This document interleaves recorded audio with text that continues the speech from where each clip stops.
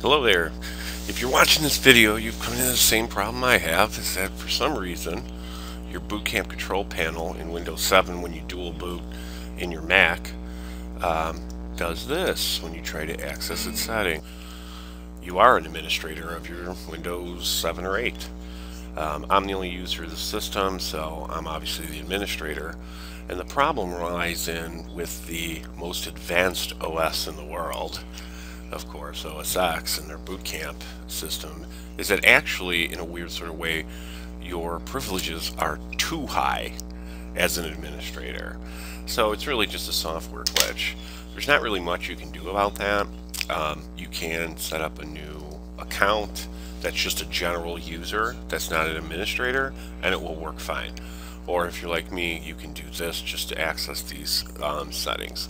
First thing you're going to do is you're going to right click your desktop and you're going to make a new shortcut.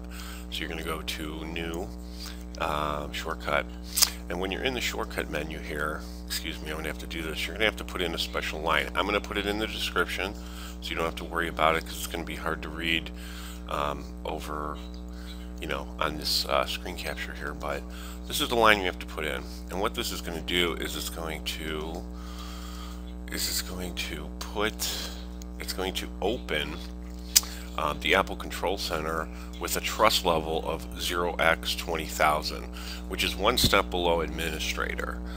4,000 is even lower, but 20,000 is ideal. So we're doing a Windows System 32 run as exec. We're going to set the trust level, and that sets it, and then we're going to point it to AppleControlPanel.exe. This is all you need to put in. Now you might need to adjust this if your Windows is not on a C drive. Mine's on a C drive, or however you have your Windows installed. I would bet that most people have it like this. So if you don't have it on your C drive, you're probably more of an advanced user anyway, and you would understand this. So you'd want to do that. You hit next and type it for whatever you want. We're just going to do BC as in boot camp, you know, link, and then just finish that.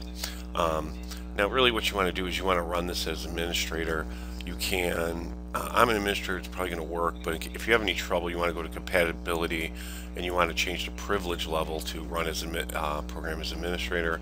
Or if you have trouble, right click and run as administrator. I don't really need to do that, it works fine.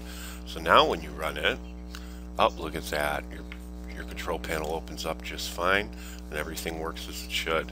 It's a little irritating that you have to have a link now to get through that, but that's the way it is. If you need to get in your boot camp control panel in Windows 7 or Windows 8, that's the workaround right now until Apple feels like they want to fix it. That's all, and I hope you enjoy it. Watch for more crappy help videos, and I hope this helps some people out there get past that. Thanks.